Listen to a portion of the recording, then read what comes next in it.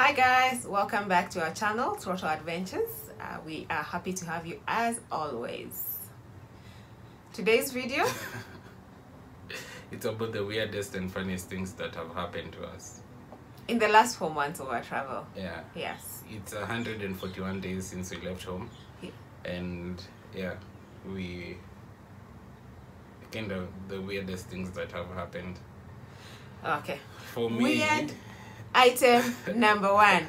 Please go. For me, I went to this small town in South Africa and we're in a backpackers, and we are not naming the name of the town for reasons well known to us. And I was hit on, and I didn't know I was getting hit on. Yeah. I thought that just like happy people, you know, like in backpackers, it's chill, happy. 3 days. 3 days. And this guy didn't realize what was happening. Like, guys. I didn't know. Guys, tell me how that happens. You don't realize. I didn't know. He got a hug. He got taken away. Like, in some instances, it was awkward. When the chick would come and just pick you out of the group. But I didn't know. Anyway, we laugh about it, but we had the weirdest. He got a hug. Later, she told me about it, and I was recalling. I'm thinking. Yes. And he was picked out of many of us, as in he was the only person this girl would want to talk to and not talk to in the presence of the rest of us. And Come the to last think that about it, that was a bit awkward. yes, like come, holds hand, gives hug, let's go. And the last one was when she walked into the dormitory. Yeah. Straight for his bed. And 3 chicks, I and 2 other chicks, looked and were like, what was that one? What was that all about? Anyway, we laugh about it. Yeah. It's a joke. It's very funny and weird at the same time. Yeah. The second one is when our daughter pranked her that she was pregnant. That is funny item number 1. Yeah. The other one was weird. Yeah, so please tell them that you were part of this. Clean. No. Anyway, he says he doesn't know.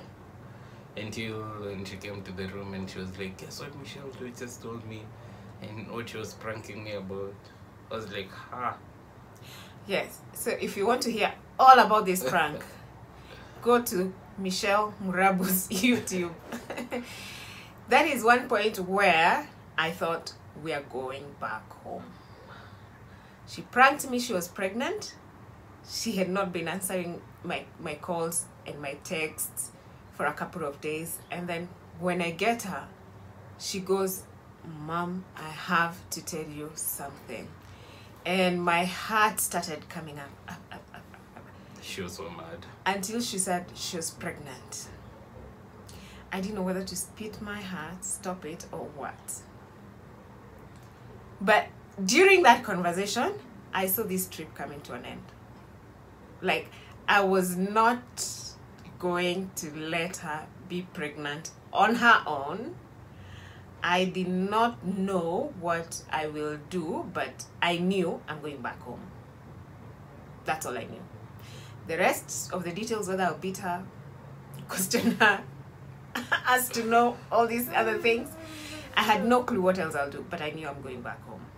Yes. And he was part of this prank. He lies. Yeah. Weird item number 2. Altitude sickness. We had diarrhea, headaches, everything. Like at some point we were very paranoid. That's something like we didn't tell people, but at some point we were so paranoid. Like what's happening? Like our bodies were getting all weird.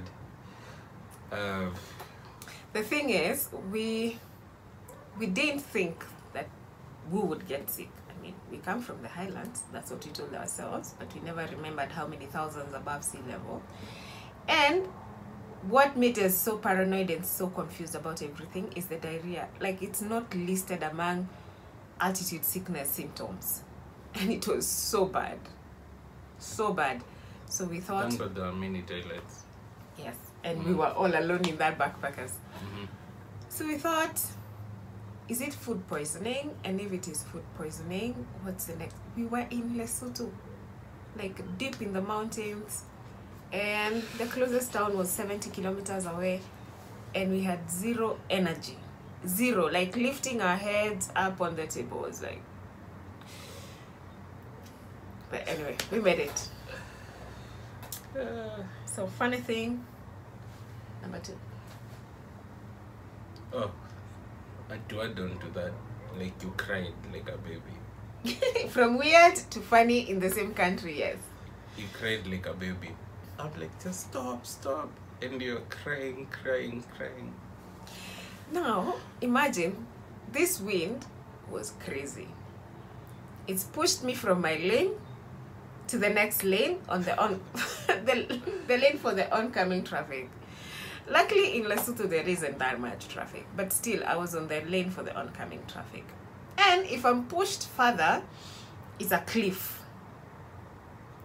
So he says I need to slow down, which I did, and drop the bike.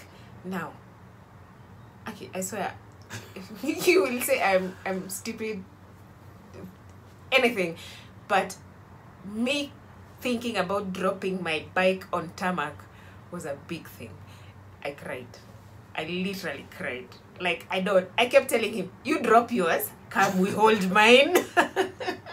He's like, no, let it go, you're going to fall off.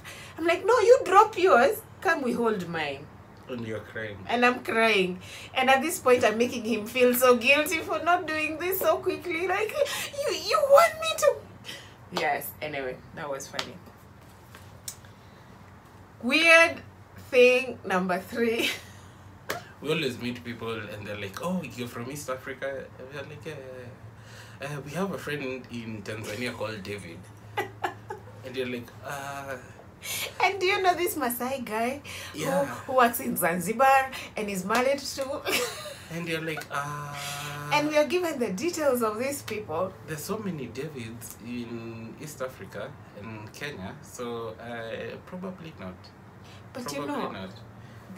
the innocent look on the people expecting us to give a very positive answer about David, and you know, you look at them and you're like, the next question, if I say I know David, the next, how is he? Can we call him? And or James. Yeah, and sometimes we are caught up in between. Or do we disappoint? Guy, so. Do we say we know him but we lost his number? Yeah, so, and we've been asked about so many Davids. Yeah. Yeah, it's yeah. like... Yeah. But the most interesting was, okay, the David question came out like, really, this person expected us to know David. And even, she said, he's a very close friend. She was disappointed we didn't know David from Tanzania. Yeah. Ha! I still like that girl. She's awesome. She's awesome, yes.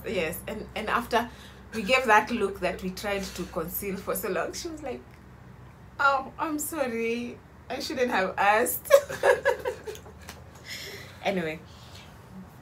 Funny thing, we've done 2. Number 3, yeah? We always have to explain that we are not locals in each and every country of the African countries. Go to Tanzania. He was a local. Yeah. I was a foreigner. Yeah, in East Africa, I was the local. In Uganda, we were both locals.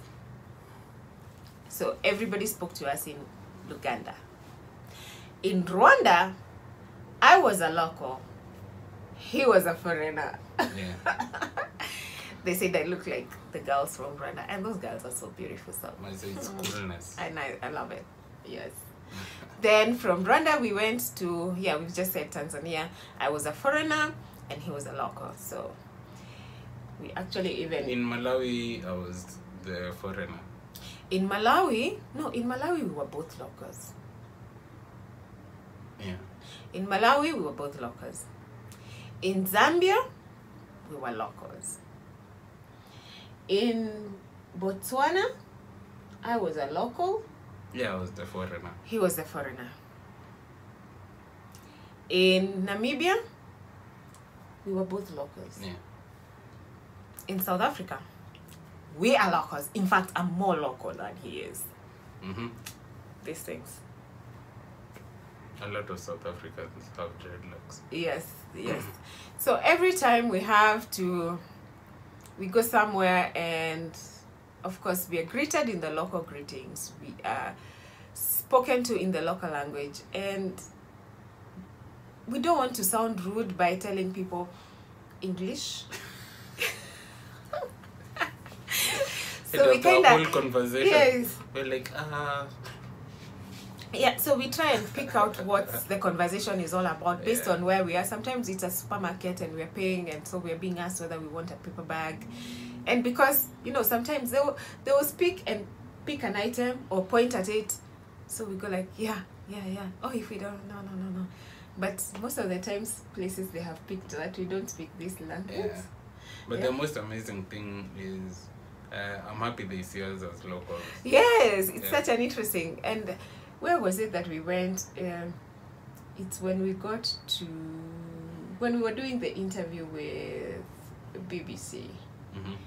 And I entered the supermarket with my helmet on, just the flipped up, and I need to pick a few things quickly. And this lady starts a conversation in Zulu, asking me if I ride a motorcycle. I didn't hear anything, but when I had moto, I knew it was all about motorcycle. And I said, yeah, I ride a motorcycle.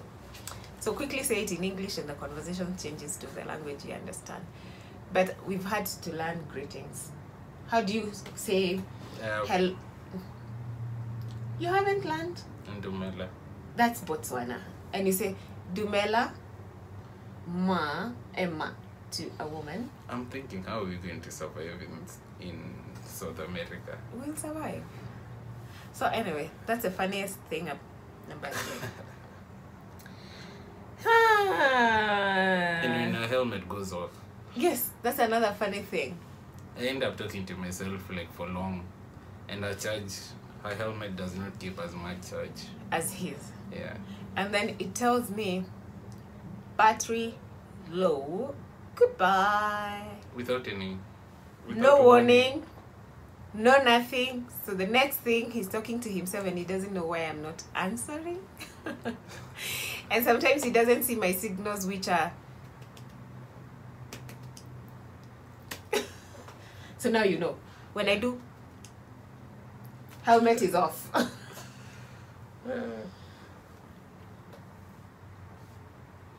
Yeah.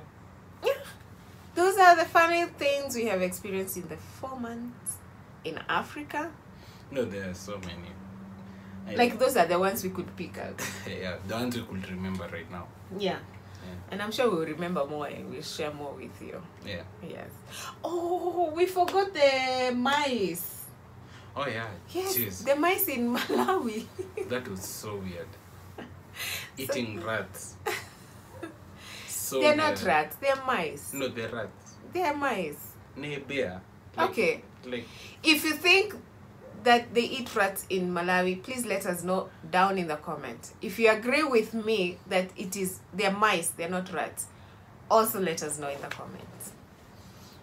They're mice. They're rats. Okay. We'll hear from the people. And also let us know what else you would like to know about us. We are in Johannesburg waiting to fly to Argentina.